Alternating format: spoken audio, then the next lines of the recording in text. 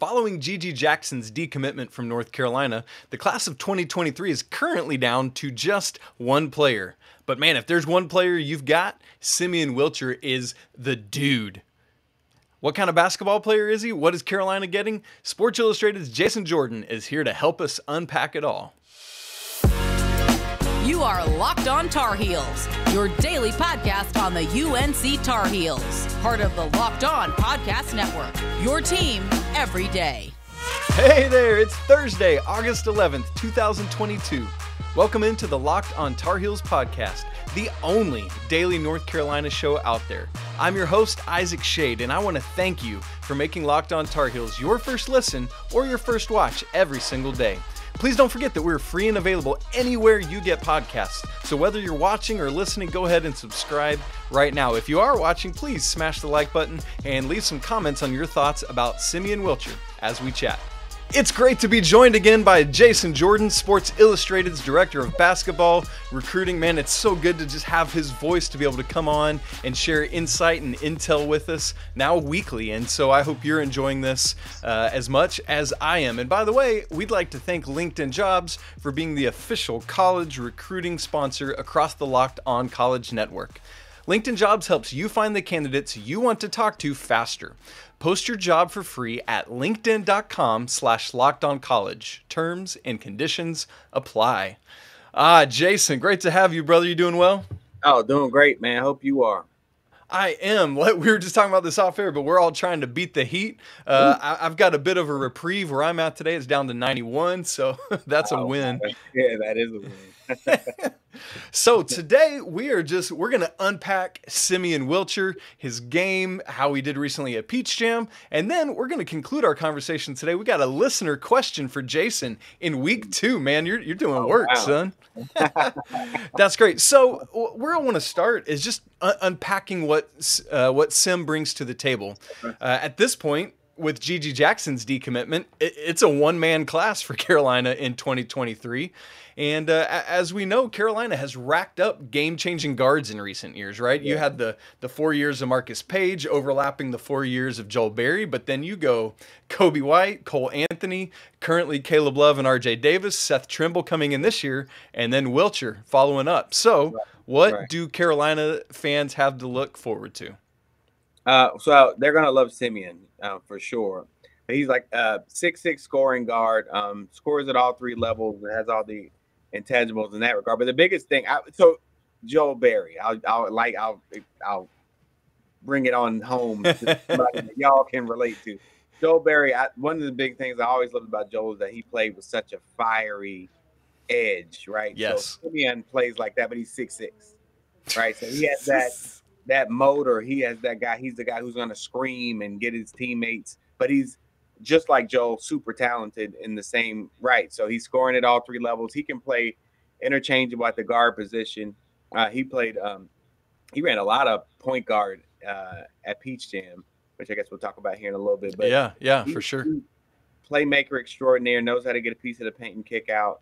But he also knows how to get a bucket. So if you ever need a bucket, Simeon is the man that you want to have the ball in the hands of. So guy, obviously, I'm very high on, and a guy Hubert will definitely be able to use in a lot of different ways there in Chapel Hill.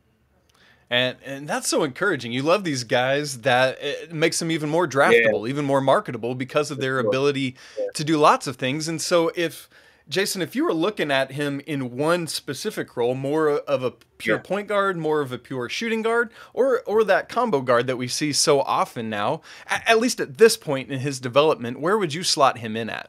So I would say combo. One of my NBA friends would cringe that he's like, "Man, just put him out of position. Not a combo, or be a one."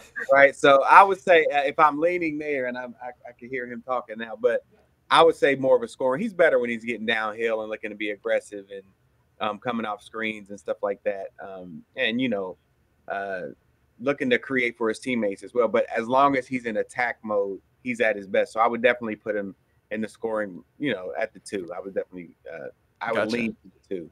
And then he's 6'6". I mean, so he's guarding bigger guards. He's shooting over smaller guards. And, he thrives in an offense like that for sure. Yeah.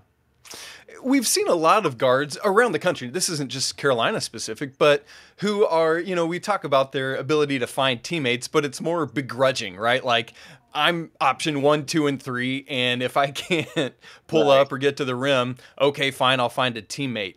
Is Sim more like that, or is he like a more willing passer? No, definitely more willing guy. He's gonna make the right basketball play, and he's a guy who's really concentrating on like a student of the game. Like, so he's not a guy. I put it like this. So when I need Simeon for to weigh in on a story or something like this happens, right? So I'll hit him. I know it might not be that day, right? Because he has night workouts. And so he's very much a guy who's not going to put something before the process of getting better. Like, so he's very dedicated in that regard. I actually really commend it. I respect it. Yeah.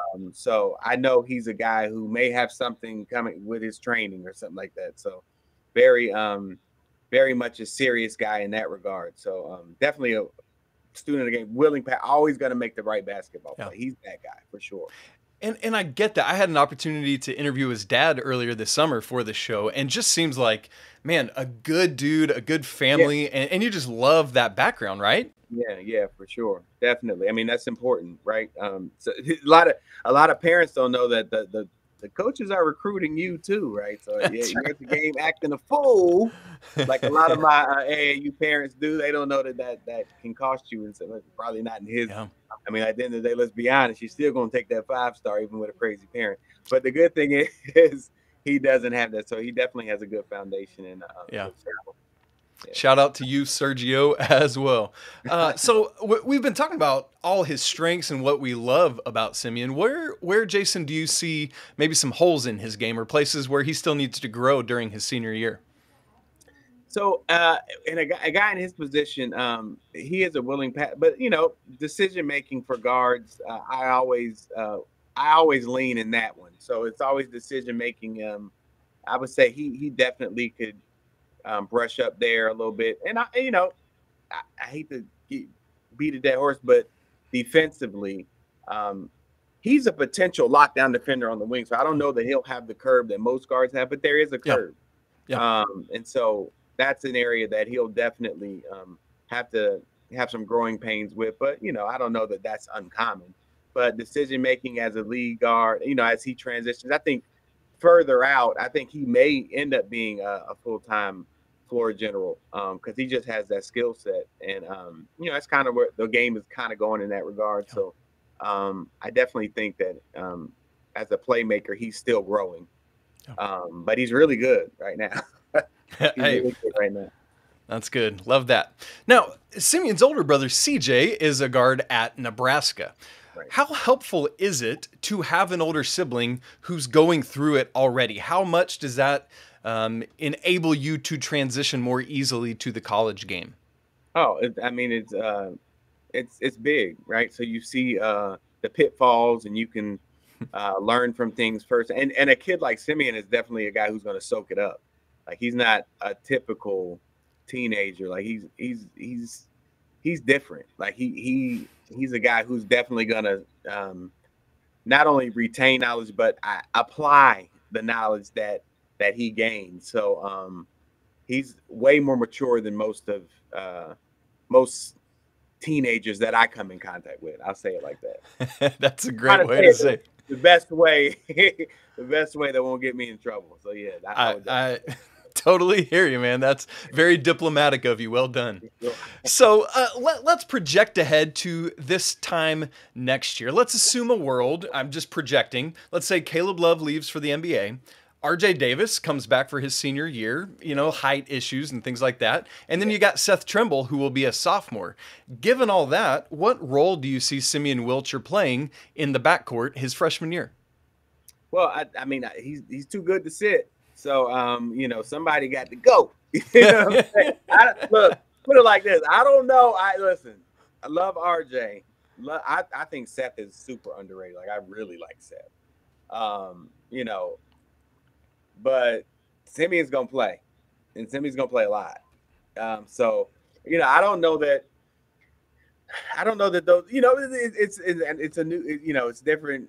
And we got to see. You got to see how things shake out. I know, RJ could not be there. Whether that's the right move or the wrong move. I don't know. You know what I'm saying? But absolutely. So that those kind of things will obviously have to come into play. But at the end of the day, this is what I can tell you. Hubert Davis is going to play Simeon Wilcher. You hear me? He's going to get on the court early and often. I love that. Yes, absolutely. Whether he's in the starting lineup or not, he's going to play starters minutes, I think, is the bottom line here. And he's fine with that. Like to the maturity part that we were talking about before. He knows he's going to be productive. I mean, you can't coach 6'6", 3-level scoring consistently. You can't coach it. Yep. And it might not be as much in November or December, but we look up in February and March and dude's going to be on the court. Yeah. A ton. Well, part of one of the reasons people are so excited about Simeon Wilcher is because of his recent ridiculous showings at Peach Jam. We're going to talk about that in just a minute after I tell you all about Built Bar. If you haven't tried Built Bar Puffs yet, you are depriving yourself of one of life's greatest joys. And guess what? There's a new flavor. Delicious, indulgent cookie dough covered in chocolate. That's right, Built has done it again. I want to introduce you to your new favorite cookie dough chunk puffs. They have a light and chewy texture, real cookie dough chunks, and of course covered in 100% real chocolate. All the joys of eating cookie dough without the hassle of making it. Plus, it's healthy for you. It's only 160 calories and it's got a whopping 15 grams of protein. Run to Built.com to snag a box for you and the family right now. It's going to be the perfect treat. Or, if you want it for yourself, you can just find a perfect hiding spot and hoard it there. What's so great about Built is that all of their bars are made with collagen protein, which your body absorbs more efficiently and provides tons of health benefits. Eat something that tastes good and is good for you. You're going to love the new cookie dough chunk puff. Whether you need a snack for your workout, a late night treat, or just need to grab a quick bite, Built is the perfect protein bar. Ditch the calories, fat, and sugar and grab yourself a Built bar. Go to Built.com and use promo code LOCKED15 to get 15% off your order. Again, that's promo code LOCKED15 to get 15% off at Built.com. Listen, Jason, I am a Georgia boy. I love a peach. It's my favorite fruit. And man, this time down in the Augusta area every July, at least since pre-COVID and post-COVID, we get the Peach Jam. All the best players, best high school players in the country are there. And our man Simeon Wilcher put on a show. What are just your takeaways, your thoughts from his performance? Well, I mean, it's one thing, to shine in high school. It's one thing to shine, even in the EYBL, but Peach Jam is just, that's the one. Like, that's the one. And if you want to leave your mark, if you want to leave people, we still talk about, I still talk about, we at Peach Jam, we were like, remember, that always comes up. Remember Trae Young, remember, Michael Porter, remember his performance here, all those different things. And Simeon definitely left his mark at Peach Jam this year, averaging, I think, 18, 5, and 2 steals. I mean, my goodness. And it was like that, too. I mean, I watched like 4 or 5 of his games, and it was like, it was, when I say like that, I mean, he got style points with the, it wasn't like, rotate, open jumper. No, he was going to get it. Like, and he was playing with all the emotion and fire and energy. I mean, just super impressive. Definitely one of the 5 best players I saw at Peach Jam. Wow. 100%. I had this talk while we were there. I mean, that's in my, among the coaches and among like media guys, that's always the first one. You're like, oh, what's up, man? I haven't seen you in a while. Who's the best player you've seen here? Who's the top 3? Who's your top 3? And so Simeon's the name that, I heard in everybody's top 5. Okay. Out of curiosity, who were some of the other names in that conversation? I like Cooper Flagg, the Boozer kid. I would say Trey Parker, who you guys have reached out to. Yeah. So I would say those. Justin McBride was really good. Mackenzie Mbako was brilliant, and Robert Dillingham played really well too. Okay. I don't be mad, but Gigi Jackson played well too. He did. You play well. But with this, you can edit that out if you want. But we're it all stays in. Listen, Carolina fans are throwing their phones because of Dillingham, and then they're throwing their other phone because of Gigi. So it's all good, man. I didn't even tell you that Caleb Foster and Jared McCain played well too. Those are Duke guys. I know. No, it's all good, man. All good. Yeah. We got to bring it up. So yeah, coming out of Peach Jam, I mean, Sim was named on the first team along with, I think it's a 10-person all-circuit first team, and right on. All those stats you said were just spot on with that. And so, I mean, is he a legit triple-double candidate? I mean, Carolina has, I believe, 3 in all Carolina history triple-doubles. Is he, as a 6'6" guard, like, is that a possibility for him? Meaning, can he get a triple-double? Yeah. Yeah. Oh, yeah, he definitely can get a triple-double. I mean, he's just so – that's what I'm saying. Like, he impacts the game in so many different ways. Like, he's going to put his nose in there and get those 7 rebounds and threaten to get 10 or 11. He's that guy, right? He's gonna score. I mean, that's a given. But he's also, like I said, he's developing as a playmaker, and he's really good now. And I think with his work ethic, sky's the limit. He has a high ceiling. Yeah. Man. Yeah. And that's, I think for Carolina fans, they look back over the past 5 years or so, and Cole Anthony's probably the best rebounding guard the Tar Heels have ever had. Just ridiculous. I mean, is he on that type of level rebounding like Cole Anthony did? Yeah, I mean, obviously they did it different. Cole's shorter, so it's a little easier for Simeon, at least from the height perspective. Right. As we know, Cole's a bulldog, so but he kind of fits that mold too. Like he's a dog out there on the court. Simeon plays like that with that type of, like I said, Joe Barry, the strongman thing. Yeah, refusing to lose. Yeah, absolutely. Like that. Yeah, so he's a warrior. They're gonna love him there. Man, that's great. And one of the important things is the consistency, right, of putting in these performances time after time after time. So coming up this weekend, Wilcher will be playing in the Under Armour Elite 24 game in the Chicago area. And so coming off of that Peach Jam experience, what does he need to do to just show, hey, that's not just me putting up a show at Peach Jam in front of everybody. Here's what I'm going to do again to impress you all.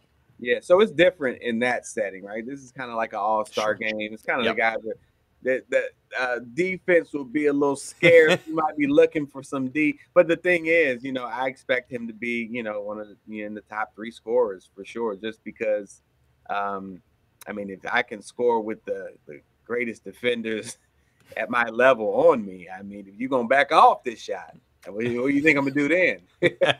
So, and he's a guy who's very assertive offensively. So I expect him to play well there. I definitely expect him to play well. Yep. Just keep making his name known. Now, we had an interesting development recently. Last year, we saw RJ Davis for Carolina and AJ Griffin from Duke on the same court together battling it out. And they had been high school teammates at Archbishop Stepinac there in New York, although separated by a year.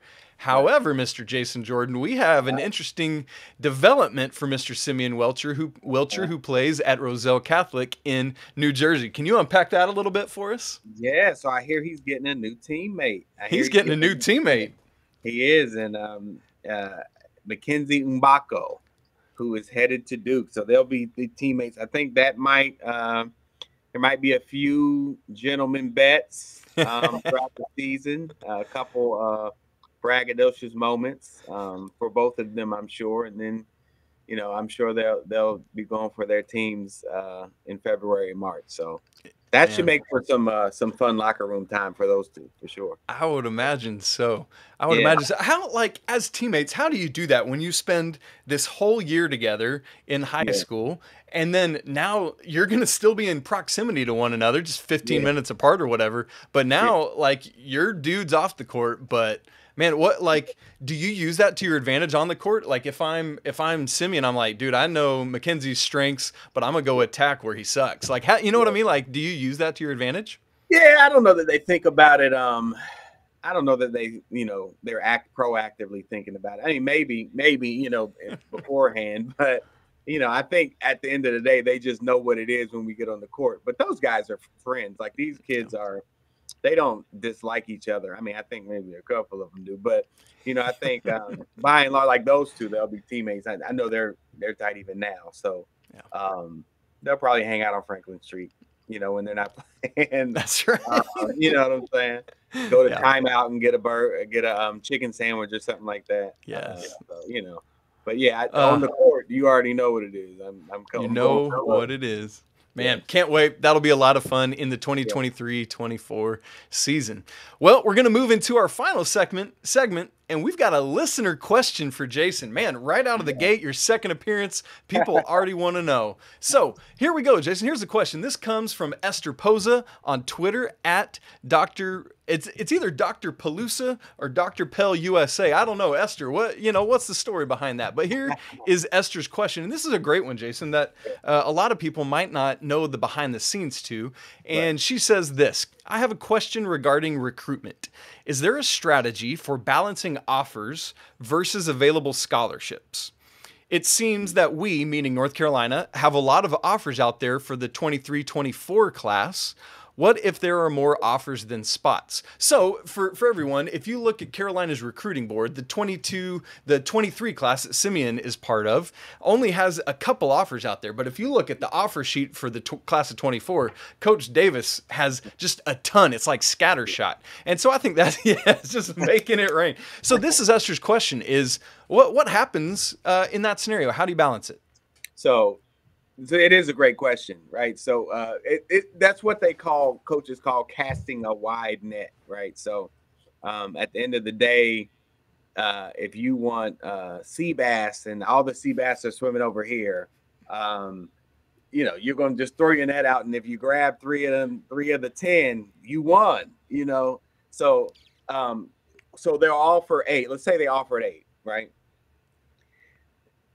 They know that all 8 are not coming, right? So it's kind of a thing, and they're very upfront too. Now, it sounds like, oh, come on, man, how you gonna offer him and then you took him? But they're aware, and I know Coach Davis is very much an upfront guy, so it's very much like, hey, we're recruiting this kid, but we really want both of you, but it's a situation where we can't take both of you, So if you're really serious about coming here, and I've heard this multiple, I mean, I'll tell you. I've heard, I won't use the school, but I've heard, and I'm talking 5, this is over the last 10 years, because I know people's minds will be turning, but I've heard, I'm talking McDonald's All-American for a fact, right? From, this is in my personal conversation. Yeah. Wanted to go to school A. Well, it's a McDonald's All-American, right? So you're like, yeah, they're taking him. No, they said, hold on, because we think we're going to get player B. Yeah. But hold on. And then they got player B, and they said, can't take you. McDonald's All-American. Player A. So, yeah, player A, right? So, so they'll put it out there, but they're always up front. Even with that, in that scenario, they did tell them, it's between you two. It was bad because the kid was like, well, I thought it was whoever committed first. And, yeah, it is, but you don't understand. You're on tiers. So you weren't the top tier, right? You were the second tier. And so you found that out now they may not be that up front. You know what I'm saying? So they may not be like, just so you know, you're not as important as that kid. So they're not going to be that transparent. Sure. They're going to be honest and say, hey, we love both of you guys. Obviously you're great players, but we can't take both of you. So, whatever you're deciding, I respect that process. But, we have to do what's right for us too. And, we're willing to wait it out. But, if we get some commitments, then things could change. And that's how they present it. So I hope that answers the question. Absolutely. I would say it does. Esther, hopefully, let us know. And Jason, a follow-up for me with that is it seems like this calculus is even more difficult now because of NIL, because of the one-time transfer rule, where it's like, man, we know, let's just project Carolina has, let's say, 4 open scholarships for the next recruiting class. Right. Coach Davis has already shown that he's going to be active in the transfer portal. Last year, getting Dawson Garcia, Brady Manek, and Justin McCoy. This year, getting Pete Nance. And so he's going to do that. And that's another conversation I want to have another day about balancing transfer portal and high school recruits. But how even more so with throwing all these scholarships out, but then also knowing we don't know who's going to leave and we don't know who's going to be available in the transfer portal. So is that accurate to say that it's even more of a difficult roster management process now? Absolutely. Because I'm gonna shoot the coaches some bail. They're all learning on the fly. I mean, this transfer portal thing is very new. It's only like a year. Yeah. Like this, it was last year too, but this is the year that it really blew up, and it was like, oh goodness, So, I think all coaches are holding out spots for that portal, So, and it is what it is, and they're upfront about that too. Yeah. It really worked out for you guys. Brady was pretty good. I think he did all right. He hit like 1 or 2 shots. So, I think he'll definitely he'd be very smart too. I think every coach in the country is holding out at least 1 or 2 spots for transfer portal. Yeah. And then I feel like it will get a little bit easier once the set of players that have an extra year of COVID eligibility possible, once they phase out, which we're just a year or 2 away from now, that'll make it a little bit easier, because then you're not wondering like, hey, what if Leaky Black comes back as he did? Yeah. Because this year, for the first time, for those who don't know, coaches have been told by the NCAA, and I've talked to multiple head coaches around the country about this, that now those COVID players count against the scholarship quota again, starting now. And so they're having, it's just, I wouldn't want to mess with that, Jason. How, does it keep you up at night? How do you do it? Yeah, it's tough. It's tough to keep tabs on all that. Don't get the coaches started. Like they keep Tylenol on hand. I'll just say it like that. But I definitely hear a lot of venting from that specific thing from different coaches. Okay. Man, that's great information. Thank you so much, Esther. Hope great question. Thank you for submitting it, and would love to talk with you more about that if you need more explanation. Jason, thank you for all your insights on Simeon. Thank you so much for all your insight about scholarships and recruiting and all that. Cannot wait to chat with you again next week. Indeed, man. Look forward to it. That's it for today's episode of Locked On Tar Heels. Thanks so much for joining us. Thanks as always to Jason Jordan for being here and giving us his wisdom and insights. Can't wait. Tomorrow we're going to talk some football. Got an injury update for you and some news on the preseason coaches poll. Thank you for joining me. Great to be on Locked On Tar Heels today, as it is every day. If you haven't already, subscribe to the show, smash the like button, and leave some comments. You can follow the show on Twitter at Locked On Heels. You can follow Jason at JasonJordanSI, and you can follow me at Isaac Schade. By the way, get more on the ACC by making Locked On ACC your second listen. Host Candace Cooper and the local experts of Locked On take you around the conference in 30 minutes, 5 days a week. It's great to have been with you today on Thursday talking Carolina hoops, and specifically Simeon Wilcher. Cannot wait to see this guy in Tar Heel blue. And I want to remind you, it's always a great day to be a Tar Heel. Until tomorrow, peace!